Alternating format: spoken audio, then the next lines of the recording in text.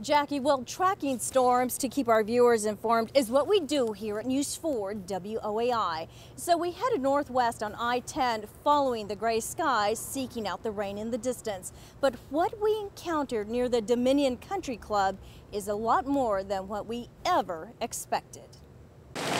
Sheets of rain poured down from the sky, bringing with it thunder and lightning. It was a sight to see during the summer lightning storm. The lightning bolts shot straight down. An enormous rumble followed.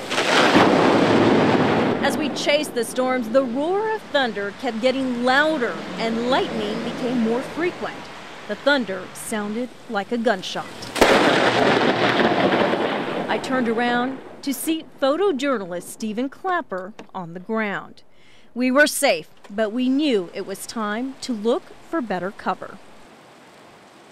And earlier this evening, that same area, several thousand residents experienced power outages. As of now, many of them have had their power restored. Reporting live from downtown, Lori Salazar, News 4 WOAI.